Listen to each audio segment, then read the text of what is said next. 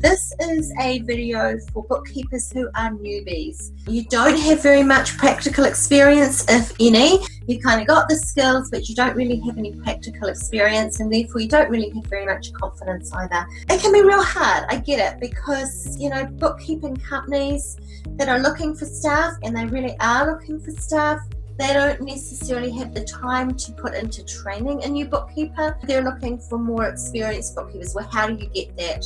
You just need to get a handful of clients of your own.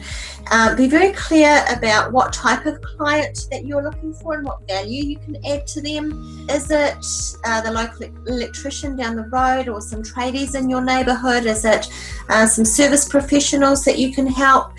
Who is it that you think that you can actually really add value to? If you're happy to do so, and I'm really reluctant to say this because I am all about making sure that you value what you're doing, but I get that this is a tricky situation. So what I'm about to say comes with the proviso that it's for a limited time only. Be okay to offer your service, can't believe I'm about to say this, free or at a very reduced rate, but only for a limited time, and only so you can get some practical experience.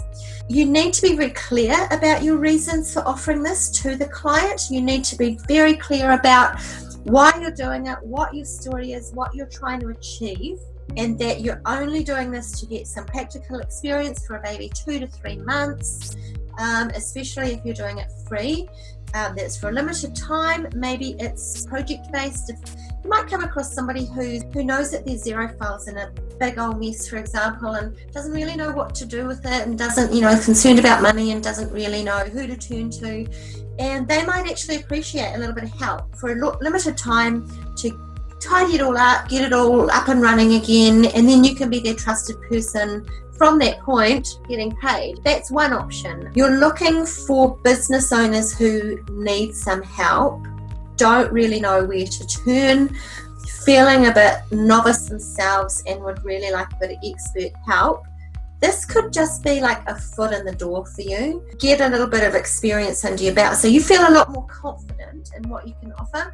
And also, get yourself some better work stories. For example, when I first started business coaching, after I sold my bookkeeping business, I was really not feeling very confident. So I needed to get some work stories. I needed to be able to say, oh yes, I helped this client with this problem, and this is where they were at, and this is where we got to with them.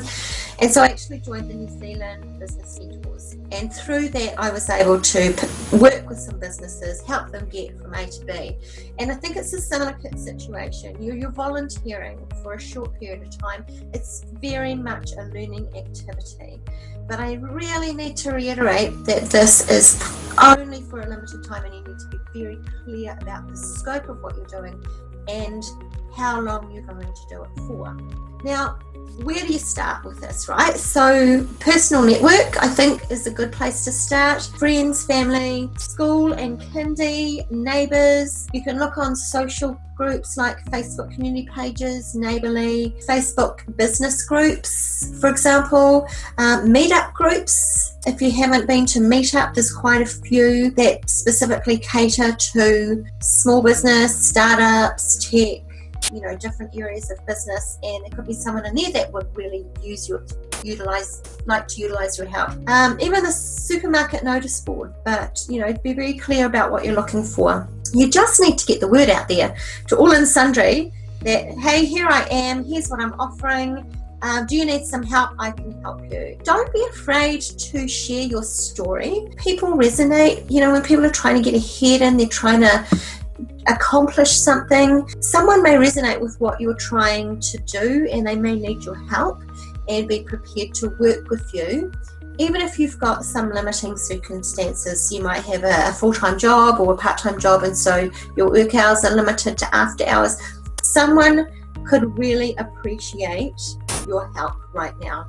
Always offer great value, and be very clear about that value is and what value it is that you can add to their business. You need to be confident that you can actually add value.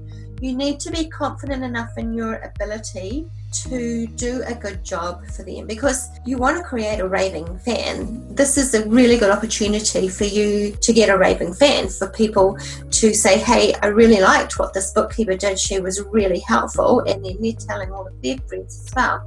Additionally, their accountant, if you've done a good job, can also be a great source of potential referrals going forward. So make sure that you can do a good job. If you're not confident, or if you ever get to a point in the project or the job that you're really not confident in your ability to do that, then ask for help from a more experienced bookkeeper in the New Zealand Bookkeepers Facebook group, for example.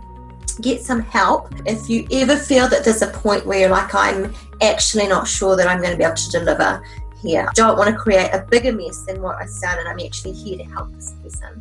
So if you do it right, you'll have work stories, like I said, to tell future people, so that you can grow the bookkeeping that you're doing and actually start to get paid. I just want to reiterate, I've said it a couple times, really reluctant to say work for free, but I think in some specific instances you treat it as a learning experience, and it's only for a limited time. You need to be very, very clear, just reiterating this, what is the scope that you are willing to do, and for how long, and not this ongoing, I'll just keep doing a thing, and it needs to be reviewed, and then they might decide you're so much value that they'll start paying for you.